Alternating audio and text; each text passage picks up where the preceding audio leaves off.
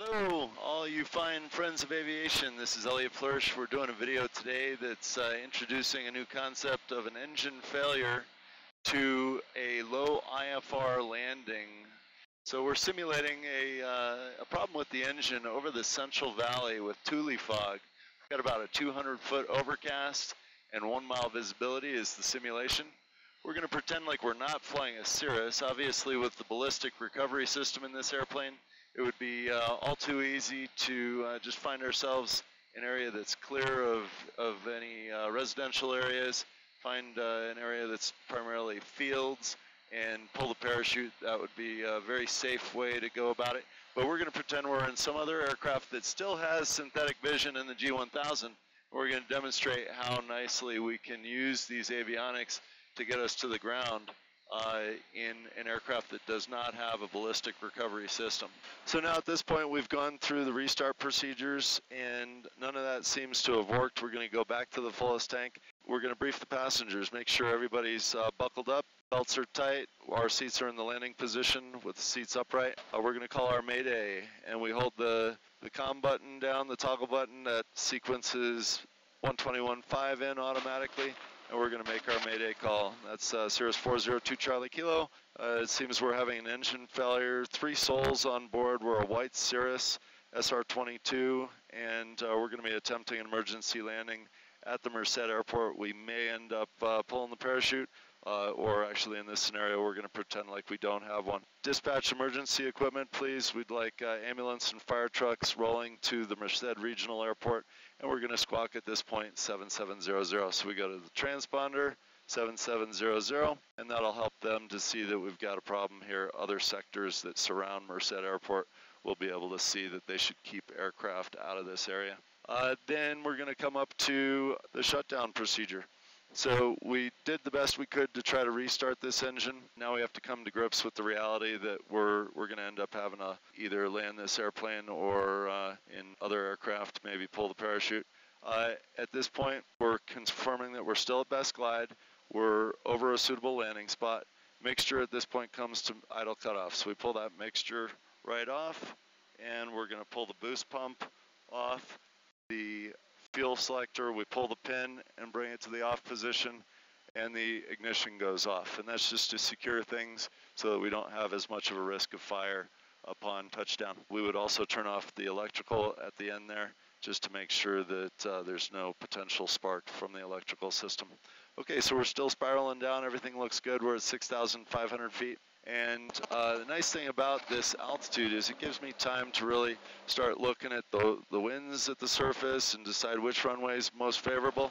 So we can see here that winds are 010 at 3, so that clearly favors runway 30 there at Merced, visibility 7 miles. So we're going to pretend like the conditions are a lot worse than that, but still favoring the same runway. That's runway 30. And so we've gone through all of the shutdown procedure. We're going to go ahead and tuck this away. Again, making sure, looking around, making sure all the passengers are secured and they're well briefed.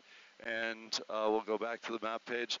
And what I'm going to do now is I'm going to assist with this low ceiling situation. We're really going to need to have an approach set up. And I'll show you how to use a GPS approach to help you to use synthetic vision to do this. This procedure really needs to be practiced over and over to be able to consider it to be something that you could actually utilize.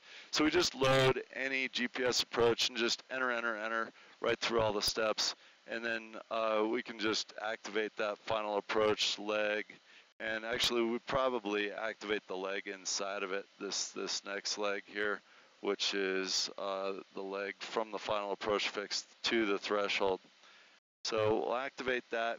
What we're looking to do is for every 1,000 feet up that we are above ground level, and that ground level is, according to this, 155 feet. So for every 1,000 feet above the airport, we want to be about a mile off, and you can think about that both ways. Like right here, if we were on final, we'd like to be just about 5 nautical miles on final.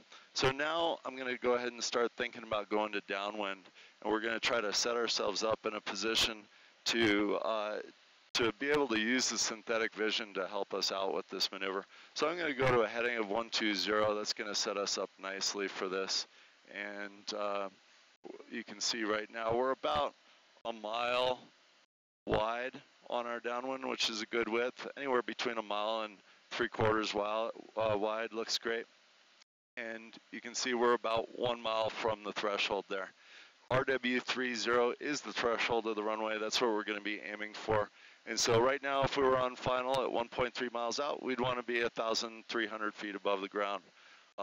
And that would be adding another 150, which is the ground elevation. So we're going to go a little further out, and that'll give us a little more final to play with, which helps. Firming again that we've got the right frequency in there, 122.7. That looks good. So we're 2 miles out, so we'd want to be on final at 2,100. So you can see these two numbers are starting to converge together. 2,300 plus another 150. That's going to be about 2,600. So we're at 4,800, and the two numbers are starting to narrow up. So now at this point, we want to make sure that we don't get these cylinders too cold. We've cooled things down successfully to around 260 degrees. I'm just going to keep this leaned out a little bit so that we don't get things too cold. So for me to be able to simulate the proper descent rate for an engine failure, I'm going to do that simulation by putting in a notch of flaps early. This enables me to keep the power up. It's a good trick for allowing you to simulate an engine failure without cooling the engine too much. And that note is really more for the flight instructors out here that are practicing this. So now we're at 4,300 is what our target is, and we're at 4,300 elevation. So now we want to disconnect and start hand flying it. And we're going to turn around, try to get right towards the threshold and intercept final.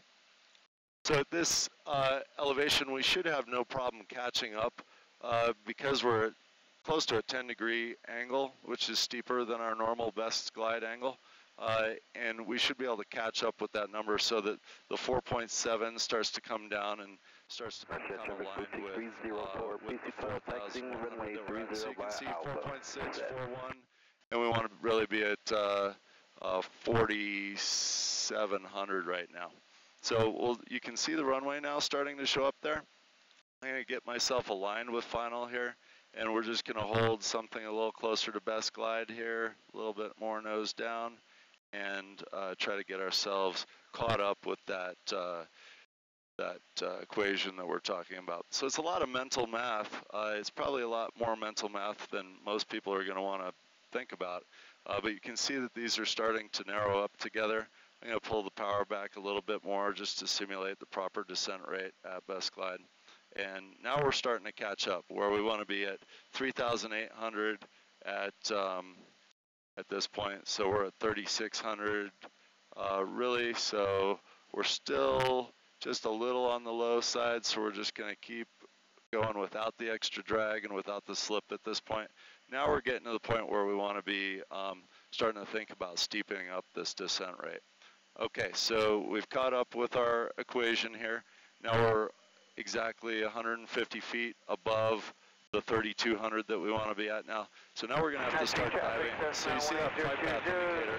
As we start diving that flight path indicator down to the threshold, we need to, if we see that airspeed starting to increase, we're going to go to full flaps. And I can see that it is starting to increase. And we may even have to go to a little bit of a slip here. All right, so we just keep that right on the threshold. And if any of you have ever flown GPS approach, you know how to use this and the flight path indicator in order to keep yourself on target. So we're simulating, I'm under the hood here so that I can't see outside, and I'm just trying to practice getting the airplane down to that threshold, keeping the speed relatively in check, and then slipping as necessary in order to keep that speed where it needs to be. So this looks pretty good. We're descending kind of steeply. This is because I've put in full flaps at this point. And you can use drag as you need to in order to steepen it up. And Merced traffic, Cirrus is on a 2-mile final simulating engine failure for runway 30 Merced. So we're still keeping that equation, 1.6 to about 150 above that, which would be 1650. So we're just a little high on that. So we'll drop the nose a little lower. And we can use slip as necessary at the end here to make it in. Where's your position? Merced traffic, Cirrus is 1 mile final, runway 30, and we're recording a video right now. Are you on in the run-up area there, Merced? That's affirmative. We are holding short 30. Roger that, and we'll be full stop 30, Merced. Okay, so at this point we're starting to feel like we're pretty high, so we're going to go ahead and slip a little bit. So we can still slip, full slip to the threshold, and you can see as the airplane starts to get sideways, you really have to apply a lot of rudder and aileron in order to keep that flight path indicator on the target. So we're completely sideways here, but we're still right on target to that threshold. Pull up. At some point here, hopefully we're going to pop out of the clouds soon, and we're going to take a look, and we're going to see outside, and we're going to come into a landing. Okay, so we just popped out of the clouds, and now visually looking out over the nose, we can see that we've got a lot of runway left here. And so we're just going to bring the nose up and gradually bring it to a touchdown. Flaps come up, brakes come on, and we've got a lot of useful runway ahead of us. That was a pretty good landing for an emergency, but normally you'd be turning the electrical off just to keep from, if you were landing harder than that, you wouldn't want a ignition source. And that concludes our video for today. Eliot Floersch signing off. Good day. Yay!